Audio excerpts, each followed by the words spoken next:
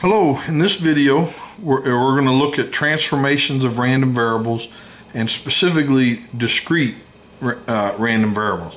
This is the beginning of a new series on transformations of random variables. We're going to look at discrete, maybe the CDF technique, the change variables. We're going to do it in the multivariate setting. And so this is the first video in this series. I'm going to try to give lots of examples illustrating each of these points, and at the end do another 10, 15, 20 more examples illustrating each of these points. Okay, but first I have to start off with, sort of on a general or a theoretic base. This picture is what is happening. Okay, so this here is our experiment. So for example, we roll a die, and the outcomes are observe the number of dots on the top part of the die, okay, which inherently is not a number. It's just we're observing the number of dots on the top part of a die after a random roll, okay. And so a random variable takes our event space and maps it to a real number or a subset of the real number line. And then there's some sigma fields associated with that, and that's basically how to group these events together into what's called events. There's a probability measure on this space. In this case, it's the discrete probability measure. Each of the 6 different outcomes has a probability of 1/6, assuming that we're going to stick with the die rolling experiment. So X is a random variable that maps these events to numbers over here. So these numbers in this space are 1, 2, 3, 4, 5, 6. Okay.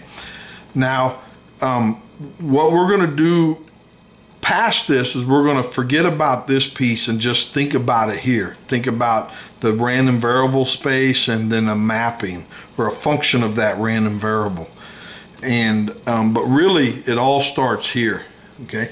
So now we have a function called h of x. Let's call it y.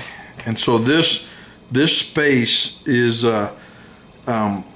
we generically will call it S. This will generically we'll call T. So we want to find the probability of Y. But really, what was the probability of that X mapping to Y? And then that's ultimately the probability of Y, whether in the discrete case or the continuous case, multivariate case. But this is really thought of in terms of a pre-image, okay? Going from here to here is a function. So one value here goes to one value here.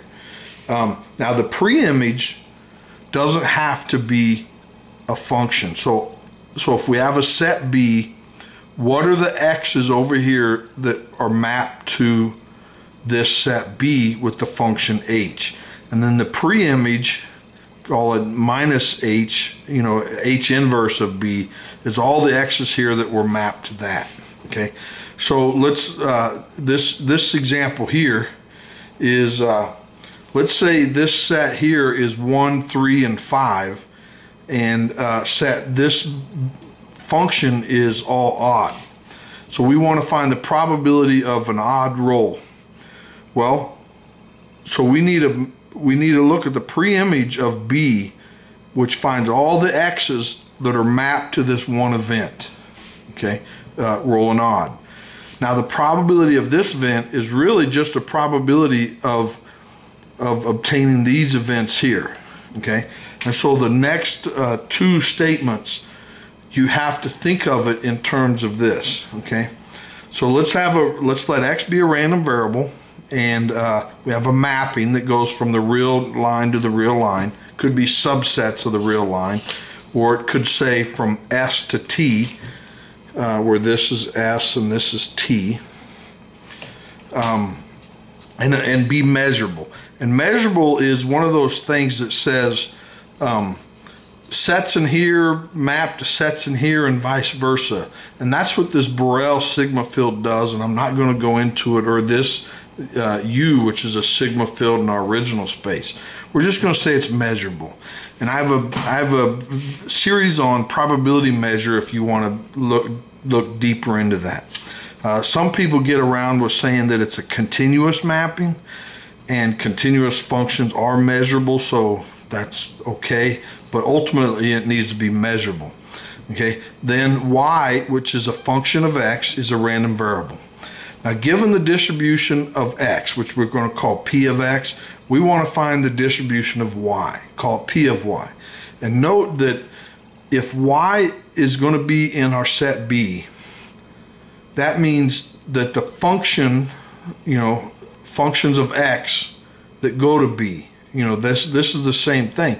But really, we need to find, that means all the x's that go into the pre-image of B. And so if we want to find this probability, it says we need to find all the x's that are mapped to this set and then find their probabilities, and then that's the probability of this event. So there's a theorem that says for all sets in the Borel sigma field, so that's all these B's, to find the probability of y and B, that's equal to the probability of x and A, where A is the pre-image of B. Okay, so that we're going to break it down into even simpler terms, but I feel like I need to cover that initially. Okay, so transformations, let x be discrete, random variable, taking on values, say xj, and let y be a function of your of x, taking on values yj. And then from the theorem, if we let B be one element called y, then A is the pre-image of B, and it says all the x's that are mapped to y. Okay, so that says that the distribution of y, or which is the probability of y in B, which is just little ij, that's the probability of being in B, which is the probability of x being in A, which is the probability of all those x in A summed up, where x is a probability. Okay, so now let's look at that in some examples here. So if we let x take on values n, minus n to minus 1 to 1 to n, each with probability 1 over 2n, and we let x equal, or y equal x squared. And we want to find the distribution of y. So y can take on the values 1, 4, 9, 16, all the way up to n squared.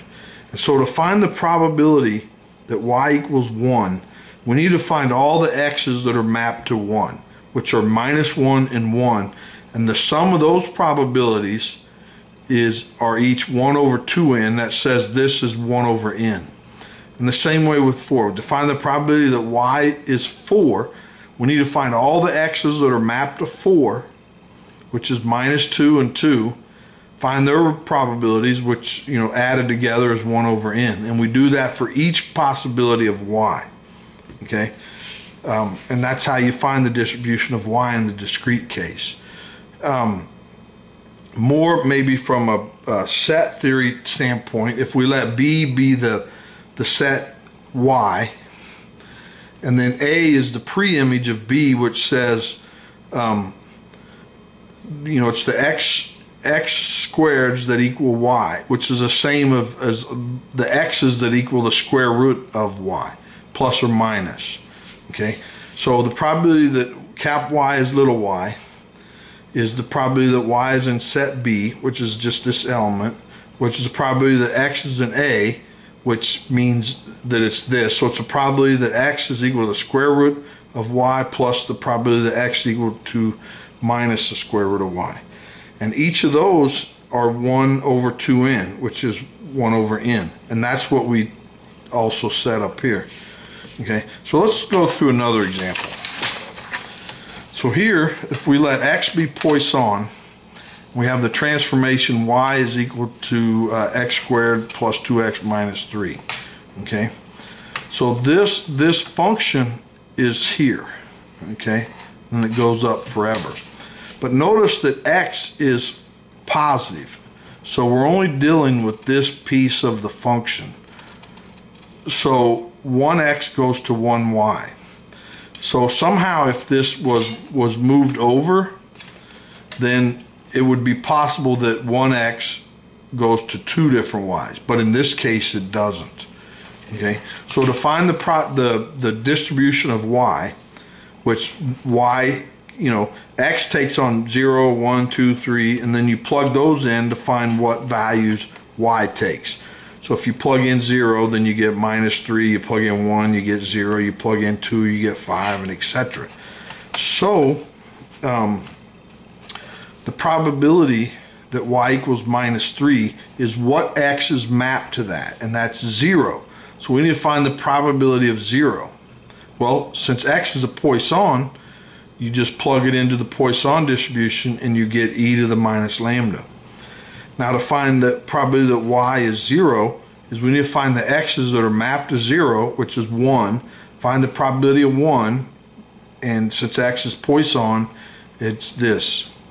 Probability that Y is 5, we need to find the values of X that are mapped to 5, find its probability that X is 2, which is this, because it's a Poisson, and etc. Now, this doesn't give us a general formula if we just list it out like this. You know, we'd have to go, you know, from here to infinity. So using a more of a set theoretic standpoint, then we can generate a formula. So if we let B be Y. So remember, B is the set that's in Y, you know, that's mapped from X to Y, you know, from A to B. And A is all the X's that are mapped to B. And so we need to find this set here. So this is the relationship. And then we need to find the X that makes this possible. Well, if we subtract Y over, we get this equation, which is a quadratic equation, and we can solve that, and we get X is equal to this right here. Well, so there's two possibilities, but since X is always positive, we can't, the negative piece of this doesn't work because it makes X negative. So we have to take the top part, the -1 plus the square root of Y plus 4. So these are the X's that make this possible. So the set A is this, okay? So that's what this is. A is this set. So if B is Y, the pre-image is this. Now, to find the probability of being in B, which is just this value Y, that's the probability of Y is little y, which is the probability that X is in the pre-image of Y, which says that X is in A. And then we just determined A, right? So if X is in this and X is Poisson, then we know the formula. We plug in this into the Poisson distribution, which is this, okay? Well, we're done. That's it. That's the distribution of Y. And so as a quick example, if we say Y, probability of Y equal to 5, then we plug in Y into our formula, stick it here and here, then this reduces down to this, and that's it. But that's exactly what, and this is the same, the probability that X is 2. And that's what we set up here. It's the same probability. But now we have a general formula. Well, that's all I have for today on discrete transformations. Next video will be on using what's called the cumulative distribution technique to find transformations of random variables. If you enjoyed the video, please like it and subscribe so you don't miss the next one. Thanks. Bye.